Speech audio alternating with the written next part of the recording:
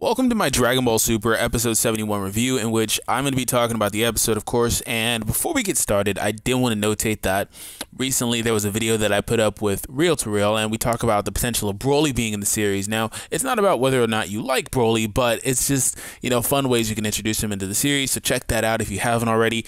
Also, a lot of Dragon Ball news has dropped this week. I have covered a lot of it, not every little piece of it, because there's been so much between Dokkan, between Xenoverse, between Dragon Ball Super and the upcoming arc, and I've covered a lot of it. If you're interested in that on the channel, go to my uploads. They're all recent there. But without further ado, let's go ahead and get into the video. So the episode it's a fun one, right? Like, it's not really good, it's not really bad in any way, shape, or form. I think that the hit stuff in the episode was amazing. I think it was really well executed.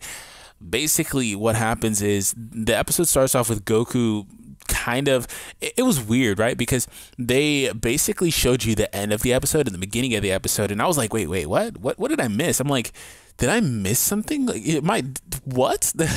And I rewinded it, and I was like, wait, no, this is the beginning of the episode. So let me know if you guys did the same thing, because they show you the cliffhanger with Goku being dead and stuff like that, and his face overshadowed and stuff like that. And then it cuts to the title screen and stuff like that of the episode, and I'm like, what the hell just happened? Okay, and then it was weird too, because it immediately killed the tension with Goku just chilling outside training. And I was like, oh, okay. So yeah, this is where the episode starts. Okay, gotcha. You just spoiled your own ending for me, even though I already knew what was going to happen, right? But like, you just it was weird. I wasn't partial to it. It just was kind of different. So there's that. But it cuts to Goku training, and then it cuts to him basically at the table with his family. He tells Chi-Chi that there's cockroaches behind the fridge, I think. And, they make note that Goku's been acting weird, because he's been basically with his eyes closed, been focusing, been trying to sense what's around him and stay very aware of his surroundings. Because as you find out later in the episode, when he's talking to Gohan and Goten after they tail him all through the city and stuff like that, and, they have a lot of sitcom and funny stuff. Another thing is, too, I'm 100% sold after the comedy parts of this episode that, Dragon Ball could be like an epic sitcom. Like, it could be pretty funny, man, because they just do comedy, right? Some people don't really find enjoyment in it because they only care about the serious nature of Dragon Ball. But, if you've been watching Dragon Ball Super, you're kind of used to it. Otherwise, you don't really care about it. But I do understand that. Nonetheless, I pretty much digress there. But what happens is he tells Goten and Gohan that, I am basically staying aware because somebody wants my life. Somebody's going to kill me. And they cut over to Hit on like this dark, rainy planet, and the atmosphere is really suiting to that character. And I'm like, oh shit, this looks lit.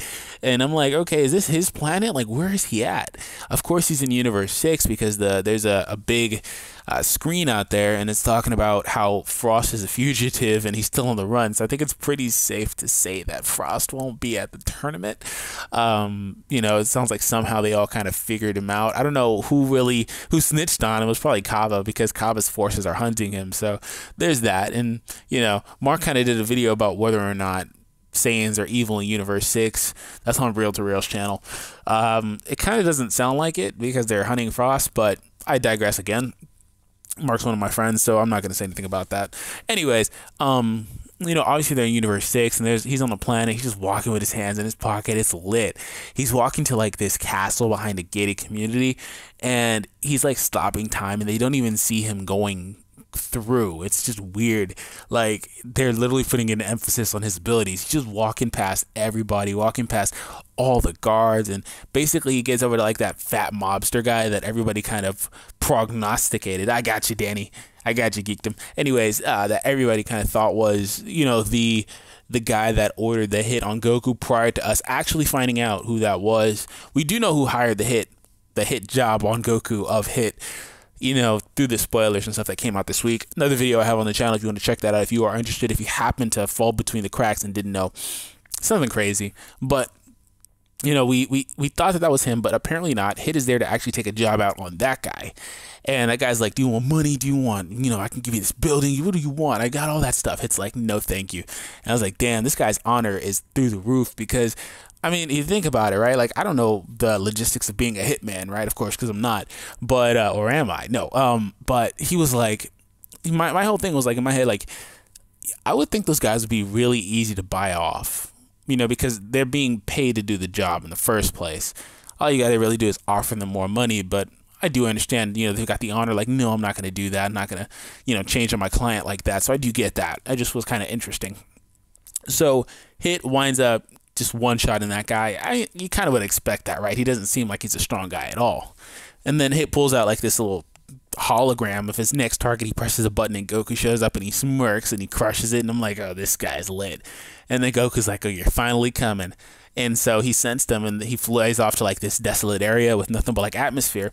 And, he powers up to blue. Piccolo immediately notices they can't sense him. So Piccolo, Goten, and Gohan go fly off. This is something interesting. Goten in this episode is a little different, right? Because let's say this. Logistically speaking, Goten and Trunks should be about 13 and 14 years old at this point. They should be that regardless of how they look. Dragon Ball Super refuses to age them as characters, but they cannot deny that time is passing, regardless of how they're designing these characters. They're about 13 and 14 years old. And you know this because a couple of hints are in there that Goten's gotten older. Whenever he and Gohan are tailing the city and, Gohan puts on the Saiyaman outfit, he's like, Goten, you too. And Goten's like, no, those are lame. Gohan's like, you used to think these were cool. That's one of the things. That's a sign of him growing up. And of course, Goten doesn't have the same interests if you go off GT as Gohan. He's not a square. But once again, another instance is when Gohan was like, Goten, you stay here. And he was like, no, don't treat me like a kid. I'm like, bro, you are a kid technically, right? But he's a little older. He's like a teenager now. So like there are hints in here that Goten and Trunks are a little older at this point. And they should be. Because, Trunks should be about the age that future Trunks was around the time that Gohan died in his timeline. So it's kind of weird, but I don't know how long they can continue not to age these characters when it's becoming blatantly obvious that they're just not doing it for I guess, for simplicity purposes and probably for marketing and stuff like that. But that's one thing I wanted to point out. But back to Hit and Goku. Goku and Hit show up in the field, and Hit's like, do you want to get away? I'll let you get away, and I'll tell them that I killed you. And Goku's like, no, of course, because Goku wouldn't say yes to that. That was interesting to hear Hit say that, too. Speaking of honor, that's him lying about killing somebody and taking the payment, too. So Hit's not above that either. So I don't know where his head is, but maybe that's more or less because it's Goku, and, he has a relation with Goku. So he was going to spare his life, which is understandable as well. And Goku's like, no. And he's like, I've been training all year, and you're still a little faster than me, because he powers up and Hit was behind him. And I was like, wait a minute, training all year.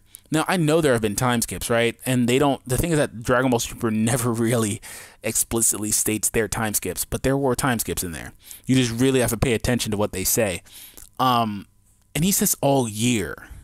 That would imply to me that it's been a significant amount of time since the Universe Tournament arc between Universe 6 and Universe 7. So it's weird too. And then looking at, see, the thing about it is too, is I can just keep plugging videos. MJ, Geeklist, and I, we talked about the possibility of where Hit ranks among all these characters in a video a few weeks ago. This completely skewers that, because the main argument has always been that, manga Hit, if you read the manga, he's significantly weaker than Goku was. And then logically, you'd say, okay, well, all that Goku Black stuff and the training and all that stuff, Goku would have to be significantly stronger, because Hit would be a character that would be as strong as he would need to be at that time, right? But they're reintroducing Hit in the next arc. I'm assuming he's going to be in the next tournament arc. But the thing is that, the main argument was that Hit couldn't use his fighting technique, so we really don't know. In this, it's shown that he's able to one-shot Goku, a character who is significantly stronger, I'd say, than he was around the time that they initially fought. And it's mind-boggling to me that he did it so effortlessly. He was like, turn around, my motto is a one-shot straight from the front.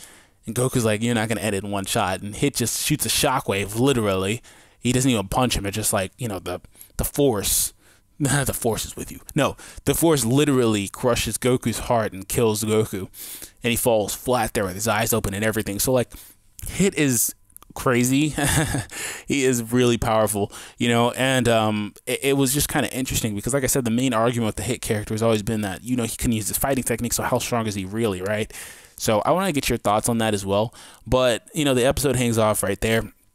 I'm not going to talk about the next episode preview or anything like that because I don't want to do that in this video. But if you guys do want me to do a predictions video, I will do that. I mean, it's kind of weird doing predictions because we have spoilers, right? We know what's going to happen. But nonetheless, I hope you guys enjoyed today's video. Please subscribe to the channel if you happen to be new. Let me know your thoughts on the episode. The hit stuff is only going to be for a few episodes. It's going to be self-contained. However, it does seem like it will lead into the next arc. And more or less, I kind of didn't talk about it here.